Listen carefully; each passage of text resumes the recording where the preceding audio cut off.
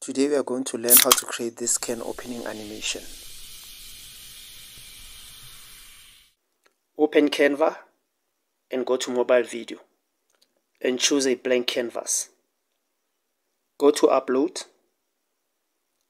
and bring your image onto your canvas. Resize and reposition your image. Make sure that it's centered. Change the color of your canvas. In the toolbar, go to color and then change the color of your canvas. Duplicate your frame and go back to uploads.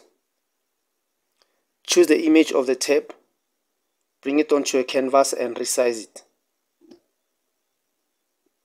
Reposition the tab and make sure that it's centered. It's in the center of the can.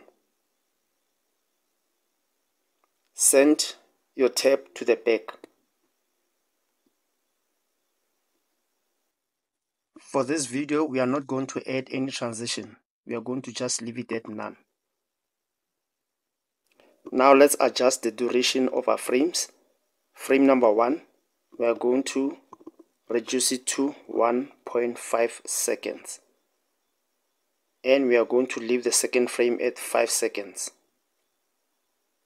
Now it's time to add some sound effects. Go to frame 2 and then go to audio.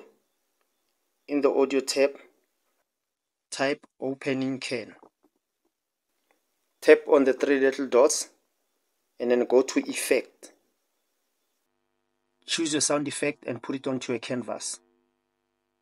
Make sure that it's aligned with the second frame. Go back to audio and in the search bar type Soda Fizz. Choose your sound effect and put it onto a canvas. This is how your timeline should look like. And this is our final project.